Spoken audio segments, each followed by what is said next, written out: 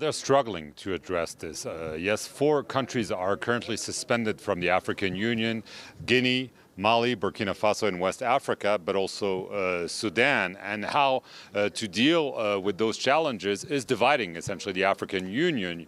Some are saying we need to punish them, we need to sanction them, and this has been done by the sub-regional organization ECOWAS in West Africa against Mali, but not against Burkina Faso for now. Others are saying that this is not the way to go. This is punishing the people, not their rulers, and we need to engage those military junta. However, the head of the African Commission said the problem with all this is that those anti-constitutional events are becoming routine, and we really need to make sure we root them out to favor the development of democracy. He said this is now under threat in West Africa, but also on the continent in general, and we should not underestimate those and find a common response. And Mark, that's just one issue on a long list of pressing concerns, including the pandemic.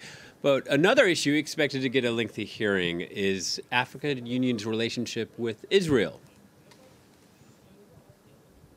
Yes, absolutely. And many are lamenting this. They're saying we have enough challenges. We have COVID, we have wars, we have terrorism, we have coups, but we're spending a lot of time and energy on Israel. Last July, the head of the African Commission, Moussa Faki, decided to grant Israel an observer status here at the African Union. He is accused by some countries and some heavyweights on the continent, especially South Africa and Algeria, to have done this without consulting them. He says, it's my prerogative, I can do this, I don't need you to allow me to do this. They're saying, no, we're going to have a debate now between heads of state and government, and they would like a vote to happen. It's not sure how it will pan out.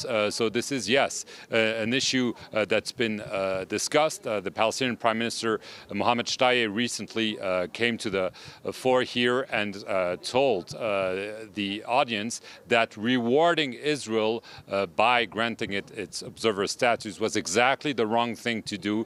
He said Amnesty International just mentioned the word apartheid in describing Israel's policies vis-a-vis the Palestinian, and he says it's not for an African institution to reward a country conducting such policies. And so this is going to be a very heated debate, as others would like to discuss COVID and more pressing issues, including development.